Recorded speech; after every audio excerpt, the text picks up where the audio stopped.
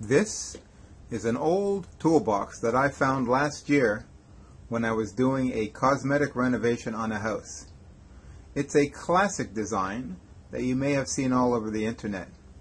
It's probably 65 to 70 years old or older. I believe that after World War II, the fellows would take some wood, sometimes scrap wood, slap these things together, load them with tools, and off to work they went. It is still in use after all of this time. This intrigued me, and one thing I found was the fact that when you're looking for tools in this toolbox, it's not very well organized. So I decided to do something about it. Especially what frustrated me was looking for a pencil. So what I did was I drilled a hole in the side of this toolbox where I could insert the pencil and always have it at hand. Then I decided to improve upon this design, and this is what I came up with.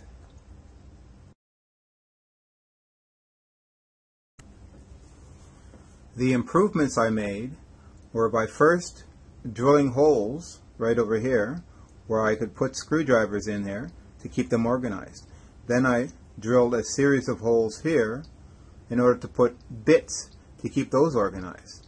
And then I put in a plastic tray here for all the little screws and extra bits and parts that you may need.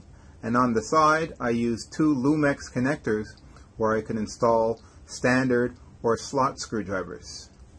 Let me show you how I load my toolbox now and keep it organized.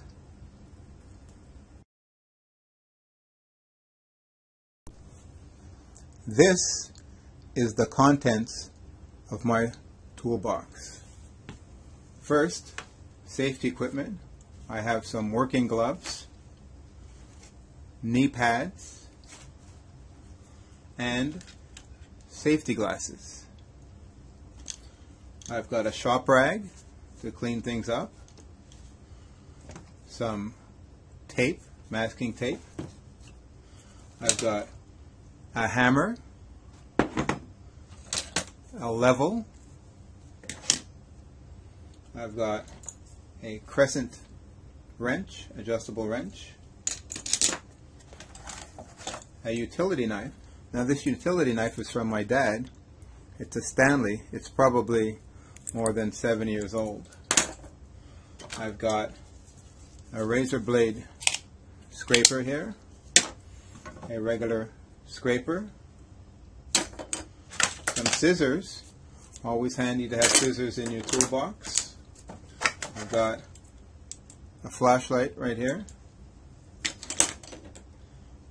I've got some vice grips, very important. These are some pliers, electrical pliers, very robust.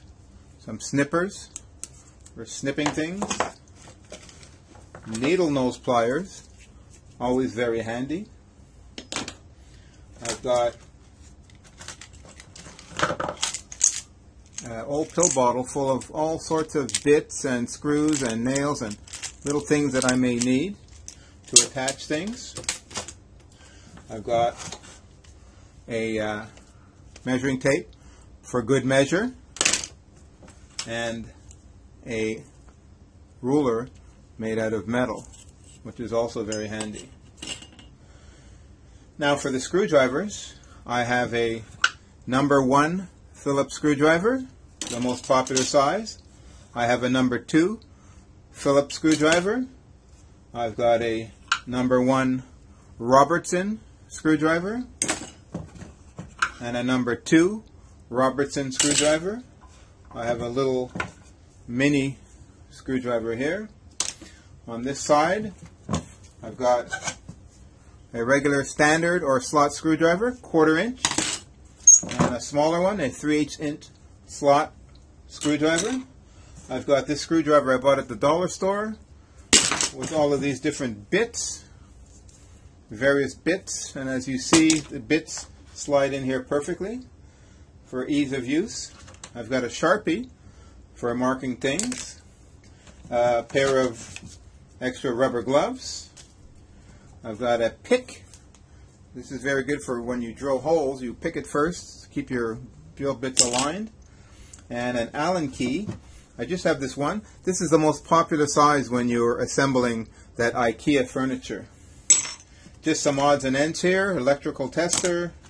Another electrical tester right here. I've got some aluminum tape for plumbing. Some regular black tape for electrical. Some steel wool. I've got a pencil sharpener. And I have an extra pencil where I can easily find it. And as you see in the tray here, all sorts of different screws and so on and so forth. Right? Easy to find. And on the side here, 2 types of sandpaper. And that's basically it. I'm able to go around the house with this one toolbox and fix most small problems. Okay, to finish this video off, I just want to tell you that because I'm stuck in the house with this coronavirus everywhere, I've decided to make a few of these toolboxes for my family and friends. Have a look what I've done so far. In a future video, I would like to show you what I did to make these. Here's my toolbox here. I've even managed to put a little logo on there. I'll show you how I did that also. Bye for now. See you on the next video.